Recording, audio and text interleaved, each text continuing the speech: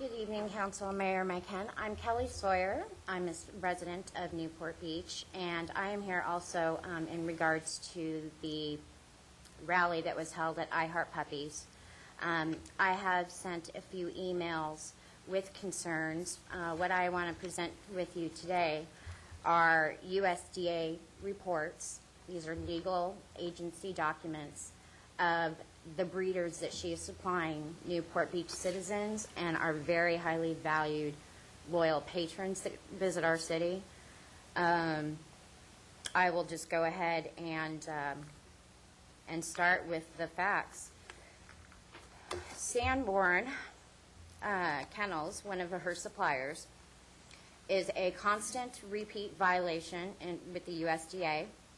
And the Animal Welfare Act.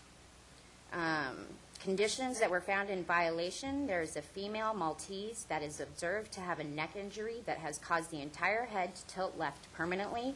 There is also female Chihuahua that has abnormal bone structure of its limbs. The front legs are severely turned inward when the animal is standing. Abnormal physical structure of the animals results in further discomfort and health complications. There are two female Yorkshire Terriers that are observed to have coat loss. This, I believe, I addressed to you specifically in the email. I own a puppy mill survivor, and after complete checkup, he still was carrying 2 human contagions per CDC, Giardia and sarcoptic mange. This specifically is an indication that these animals could be carrying similar diseases.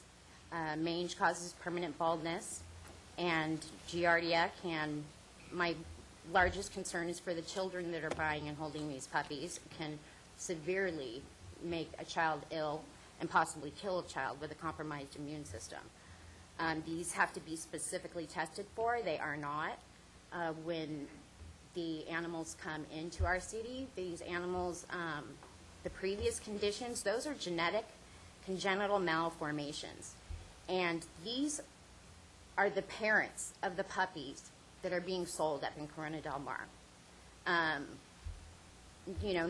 She is passing them off as non-puppy mill puppies or from USDA. These are USDA licensed facilities, and they're in constant violation. She is saying she doesn't buy from puppy mills. We have the evidence. I have 3 pages.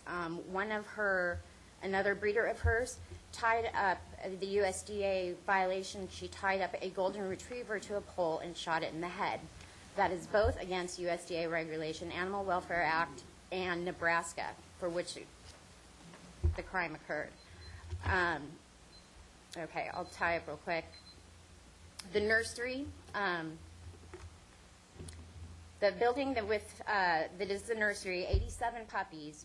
While the inspector was inspecting the facility, the stinging, the ammonia was so severe. Ammonia is caused by buildup of urine. It was so severe, it was stinging upper respiratory and ocular discomfort.